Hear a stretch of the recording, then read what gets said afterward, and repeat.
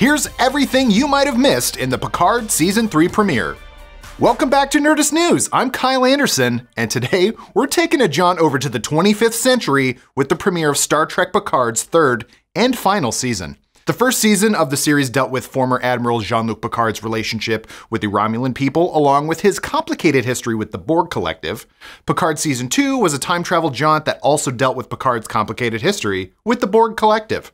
While we've had cameos from other members of the Enterprise D crew in Picard before, Season 3 seems like it's going to be one final mission for the crew, and the first time they've all been together since 2002's Star Trek Nemesis. You remember, the film where a young Tom Hardy plays a young Picard clone created by the Romulan Star Empire. He also pulls a spike through his own guts. With Picard's final season set to be a swan song to Star Trek The Next Generation, obviously the opening episode, the appropriately titled The Next Generation, is full of Easter eggs and references to Star Trek as a whole. And we're here to break them all down for you right now. And if you want to read even more about the Easter eggs in the Picard premiere, check out Eric Diaz's article over on Nerdist.com. Thanks for spotting these, Eric. But if you don't want to be spoiled as to what's going to happen in the 25th century, consider this your spoiler warning. Ready? As ever.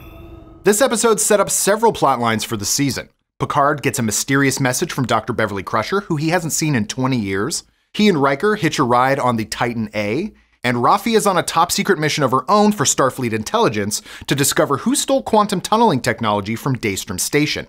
But even if this episode was mostly place setting for the rest of the season, it was still chock full of Easter eggs from the very first scene. Obviously, the first reference was in the episode's title, The Next Generation, but there was also an Easter egg in the opening title card that says, "In the 25th century." This is a nod to the opening of the second Star Trek film, The Wrath of Khan, which opens with a similar card that says, "In the 23rd century." And then the episode opens in Dr. Beverly Crusher's ship, the Helios.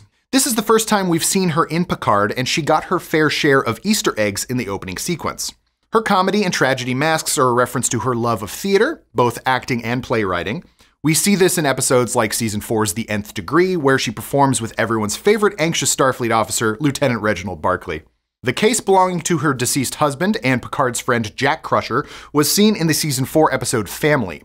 This is one of multiple references in the episode to Picard and Beverly's will they won't they romantic energy. You even tried to be lovers, didn't you? Tried is the operative word. She also has some orchids on display, which we also see in the Next Generation Season 5 episode Cause and Effect. Her computer is playing one of Picard's logs from Best of Both Worlds, where he hides the Enterprise in a nebula, which is what Crusher ends up doing as well. Her plaque honoring her service in saving the planet Cor Corolli 5 from a space virus is mentioned as a classified mission in the Season 3 episode Allegiance. We're getting deep cuts to things not even seen in the show. Her jacket looks like an updated version of the away team jackets Kirk and company wear in The Wrath of Khan. You know, the one he wears when he yells, "Khan!" That's the one. Picard's office is also full of references. He just loves a collection, being an amateur archaeologist who funds other archaeologists, as we learn in Star Trek Lower Decks. First off, he has his classic Enterprise D painting from his ready room. Who wouldn't want to keep that piece of art around? Take this painting down and pack it up, please. He also seems to have held on to his golden Enterprise D and E models, as well as his old Enterprise D comm badge and uniform. We see the Ressican flute from the absolute classic episode The Inner Light. This is the episode where he learns to play that flute as he lives an entire life after being probed by an alien, well, probe. There's a reason this episode is considered one of the best in the entire TNG run, so if you haven't seen it, check it out right now. He's got an award from the Bajorans, and there's also a nod to Picard's love of archaeology and the 6th season episode The Chase. This was when Picard's archaeology mentor, Dr. Galen, gifts Picard a priceless artifact, a fully intact 3rd Dynasty Kurlan Nescus. From the workshop of the Master of Tarquin Hill.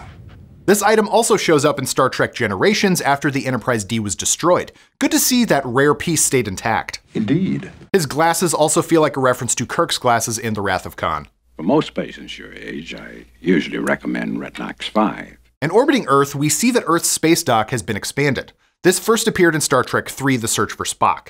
It's good to see some of Starfleet history still in service after so much time. Approaching the Titan A is reminiscent to Star Trek The Motion Picture. Captain Shaw's Neo-Constitution class ship, the Titan A, is 2 references in one.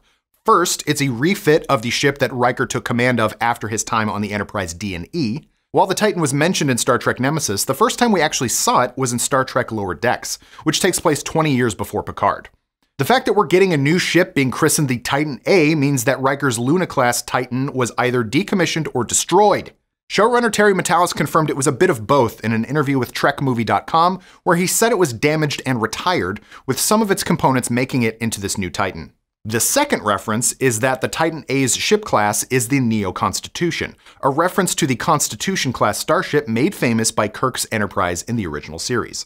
Matalas also confirmed that the Neo-Constitution is a fan design by Bill Krause, and multiple fan designs will be made canon in this season of Picard. We also get a classic bosun whistle, which appears in the Trek films as a callback to Starfleet's roots in naval exploration history. One of the Titan's crew looks to be a Chalnoth, a usually anarchistic species first seen in the Season 3 episode Allegiance.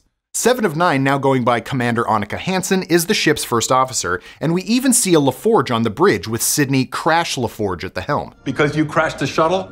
I was a cadet. Twice. LaForge's daughter was also named Sydney in the alternate future shown in the Next Generation's finale, All Good Things. And when the Titan A leaves space dock, it of course made us remember the last time we saw a Constitution-class leave space dock, back in Star Trek The Undiscovered Country. But Riker's ruse is also reminiscent of when the Enterprise refit was stolen by Kirk and company in the search for Spock. Jean-Luc gifts Captain Shaw a bottle of wine from his own vineyard, Chateau Picard, which has appeared throughout the series as well as TNG episodes like the series finale All Good Things.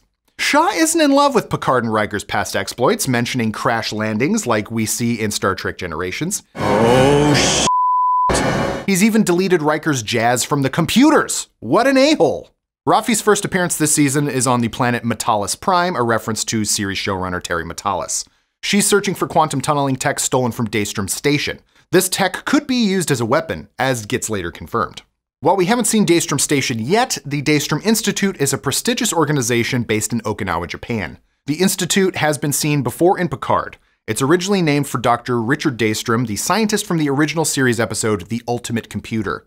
Rafi's search for the Red Lady has a reference to the Bajoran Gratitude Festival, but it ultimately leads her to a statue of Captain Rachel Garrett outside of the Starfleet recruitment office that gets destroyed via quantum tunnel.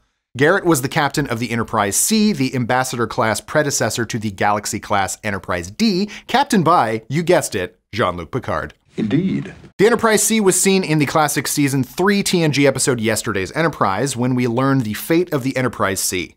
Garrett and the ship were lost while trying to save a Klingon outpost on Narendra 3.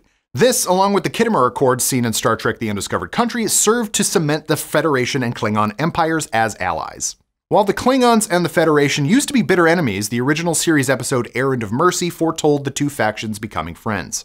Garrett's sacrifice plays into one of the major themes of the entire Star Trek franchise, that mutual respect and empathy for other beings, even those with which you don't see eye to eye, will lead to a better future. The undiscovered country. The episode ends on a new threat to the Ilios after Picard finds Crusher, and we also get the revelation that Crusher has a son! No, not Wesley, another son we haven't met before.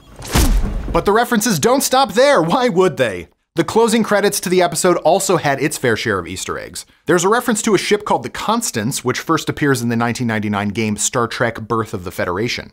We learned that the Starfleet Museum on Athen Prime, which we know is run by Geordi LaForge, houses Captain Kirk's Enterprise A, along with Captain Sulu's Excelsior, Admiral Janeway's Voyager, and the NCC 1500 Pioneer from Star Trek Online. Also, the music in the show and the credits harkens back to two Star Trek film themes composed by the legendary Jerry Goldsmith: First Contact and The Motion Picture. The Motion Picture theme was also adapted to be the theme song to Star Trek The Next Generation. We're excited to see where this season of Picard boldly goes with a new episode next Thursday.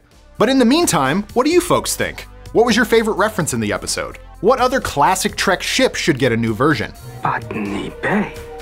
Let us know in the comments below. Thanks for watching, and for the latest and greatest in the world of pop culture, stay tuned to Nerdist.com.